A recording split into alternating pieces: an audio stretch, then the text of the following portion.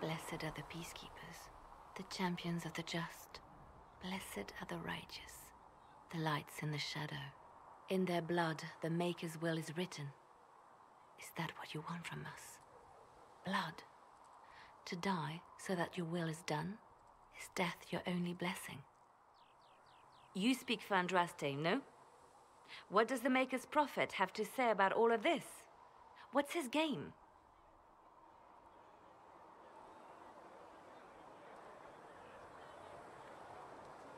I speak for no one but myself, and I have no answers for you. You probably don't even worship the Maker. Lucky. He asks a lot. The Chantry teaches that the Maker abandoned us.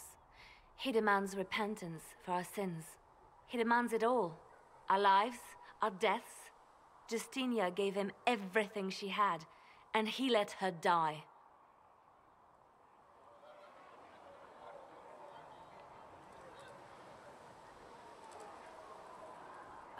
Maybe you should be angry at the people who murdered her. If the Maker doesn't intervene to save the best of his servants, what good is he? I used to believe I was chosen, just as some say you are. I thought I was fulfilling his purpose for me, working with the divine, helping people. But now she's dead. It was all for nothing. Serving the Maker meant nothing.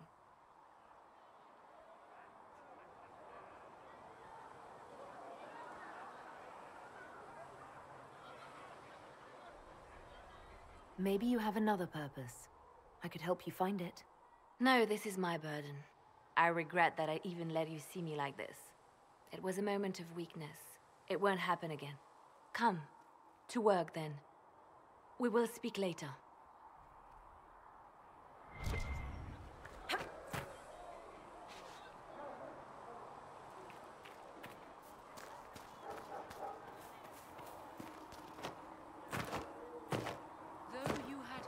Them power.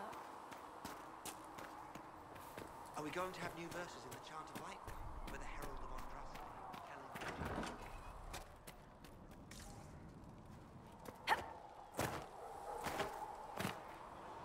The chosen of Andraste, a blessed hero sent to save us all. Am I riding in on a shining steed? I would have suggested a griffon. But sadly they're extinct. Joke as you will, posturing is necessary. I've journeyed deep into the Fade in ancient ruins and battlefields to see the dreams of lost civilizations. I've watched as hosts of spirits clash to reenact the bloody past in ancient wars both famous and forgotten. Every great war has its heroes. I'm just curious what kind you'll be. Hopefully the kind who lives to become that embarrassing former hero everyone has to put up with. I can think of worse fates. I will stay then. At least until the breach has been closed. Was that in doubt? I am an apostate surrounded by Chantry forces in the middle of a mage rebellion. Cassandra has been accommodating, but you understand my caution.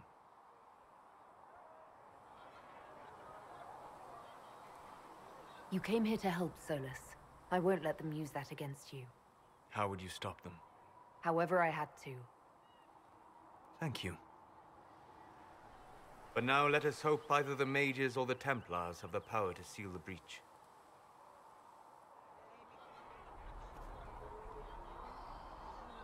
Closing the breach is our primary goal.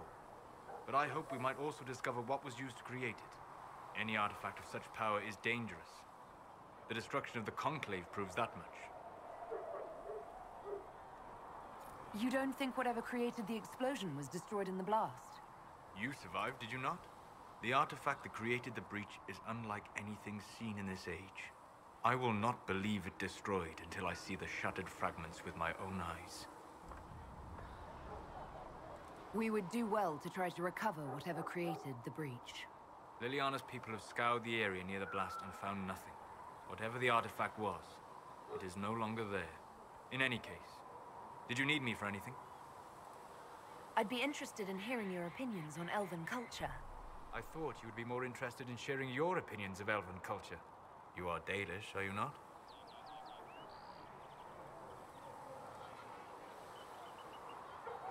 What's your problem with the Dalish?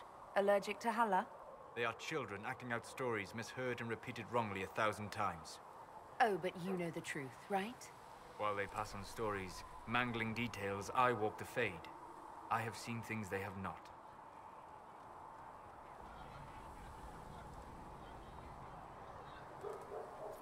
Fine, you think we're terrible. What about the alienages full of elves who aren't Dalish? Why? What would it benefit some poor man in a Ferelden alienage to learn that his ancestors strode the land like gods? It would only make him bitter, or inspire him to take a foolish risk and get himself killed. You've decided his reaction for him. Perhaps I have. If you have questions and believe the answers will help, ask. I'd like to know more about the elves from before our time. The Dalish strive to remember Hallam Sharal.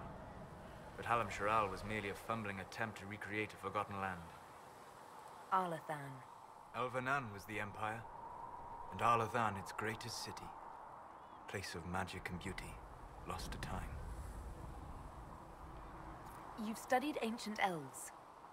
What else do you know of Arlathan? We hear stories of them living in trees, and imagine wooden ramps or Dalish Erebels. Imagine instead spires of crystal twining through the branches, palaces floating among the clouds. Imagine beings who lived forever, for whom magic was as natural as breathing. That is what was lost. Are all Dalish elves like my clan? No. Your clan was unique in having enough interest in human affairs to send you to spy upon the Divine's meeting. As your clans have been separate for so long, they have all changed, adapting to the lands in which they live. Some are no more than bandits, others trade freely with humans, and some have disappeared entirely into the forests. What can you tell me about elves living in human cities? The culture in alienages or among the slaves of Tevinter is like any of the impoverished and powerless. They cling to memories of a better past, and practice a few rituals to distinguish themselves from humans. Is elven magic different from the magic used by humans?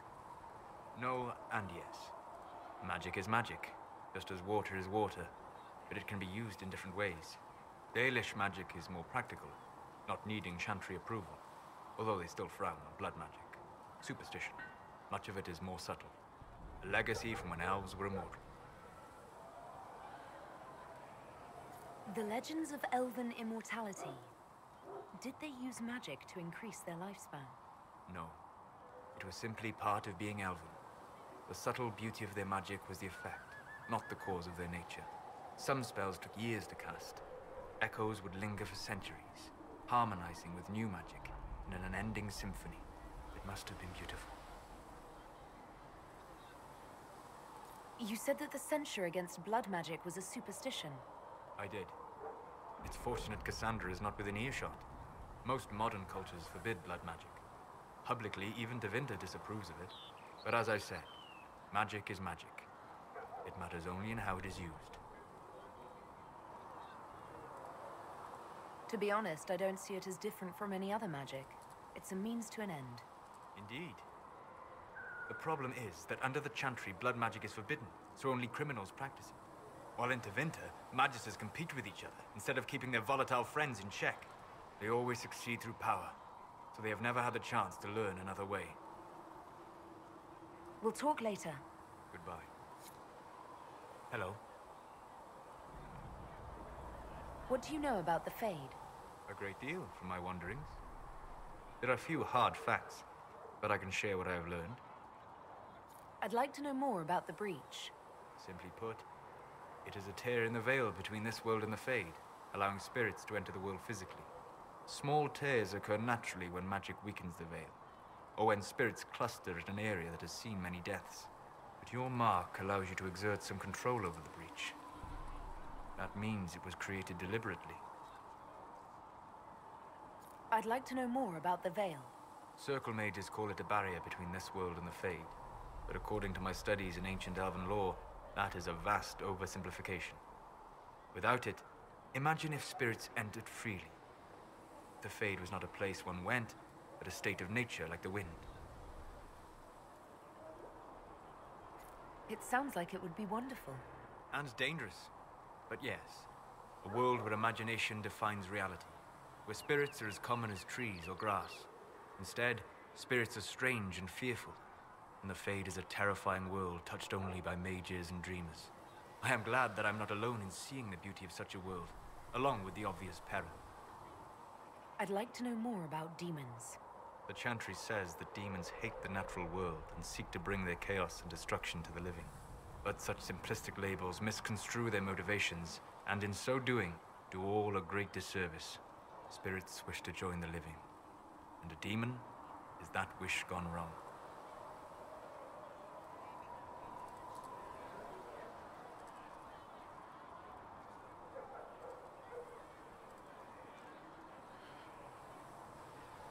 I doubt those things pouring out of the breach wanted to join the living. Eat, maybe. Of course demons are destructive. This world is illicit and unnatural for them. They fight to gain entrance, and when the rules of this world do not mirror theirs, they lash out. Tragic, but not evil. We'll talk later. Goodbye. Greetings. I'd like to know more about you, Solas. Why?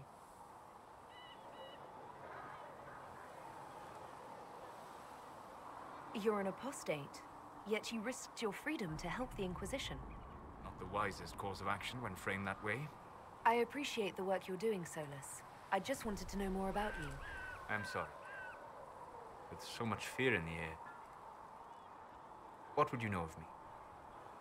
What made you start studying the Fade? I grew up in a village to the north. There was little to interest a young man, especially one gifted with magic. But as I slept, spirits of the Fade showed me glimpses of wonders I had never imagined. I treasured my dreams.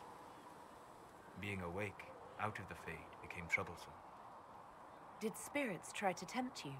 No more than a brightly colored fruit is deliberately tempting you to eat it. I learned how to defend myself from more aggressive spirits, and how to interact safely with the rest. I learned how to control my dreams with full consciousness. There was so much I wanted to explore. I gather you didn't spend your entire life dreaming. No. Eventually, I was unable to find new areas in the Fade. Why? 2 reasons. First, the Fade reflects the world around it. Unless I traveled, I would never find anything new. Second, the Fade reflects and is limited by our imaginations. To find interesting areas, one must be interesting. Is this why you joined the Inquisition? I joined the Inquisition because we were all in terrible danger. If our enemies destroyed the world, I would have nowhere to lay my head while dreaming of the Fade. I wish you luck. Thank you. In truth, I've enjoyed experiencing more of life to find more of the Fade. How so? You train to flick a dagger or an arrow to its target. The grace with which you move is a pleasing side benefit. You have chosen a path whose steps you do not dislike because it leads to a destination you enjoy. As have I. So you're suggesting I'm graceful? No. I am declaring it. It was not a subject for debate. You said you'd traveled to many different places. This world, or its memory, is reflected in the Fade. Dream in ancient ruins, and you may see a city lost to history. Some of my fondest memories were found in crumbling cities, long picked dry by treasure seekers, the best of the battlefields. Spirits press so tightly on the veil that you can slip across with but a thought. Any place in particular? I dreamt at Ostagar. I witnessed the brutality of the Darkspawn and the valor of the Ferelden warriors. I saw Alistair and the hero Ferelden light the signal fire, and Logain's infamous betrayal of Kaelin's forces. I've heard the stories. It would be interesting to hear what it was really like. That's just it. In the Fade, I see reflections created by spirits who react to the emotions of the warriors. One moment, I see heroic wardens lighting the fire, and a power-mad villain sneering as he lets King Kaelin fall. The next, I see an army overwhelmed and a veteran commander refusing to let more soldiers die in a lost cause.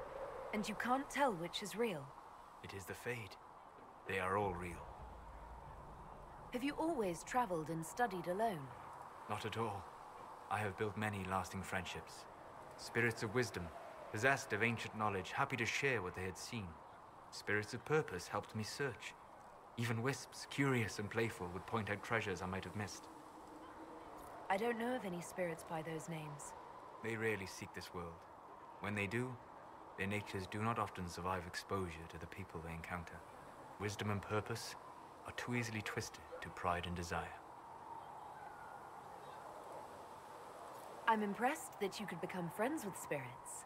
Anyone who can dream has the potential. Few ever try.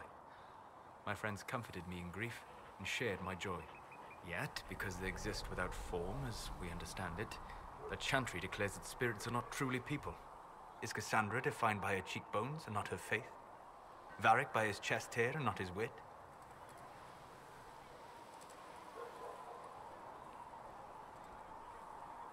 You have an interesting way of looking at the world, Solas. I try. And that isn't quite an answer. I look forward to helping you make new friends. That should be... well... That isn't quite an answer either. We'll talk later. Goodbye.